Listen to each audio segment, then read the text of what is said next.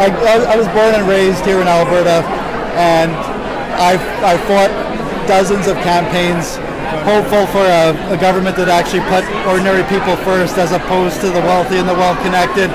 And I'll be honest with you, I never really believed that this day would come, but you know, in my heart and in my gut, I knew that Albertans' values were not really that different than values of people living in other provinces. I knew that Albertans had this in them.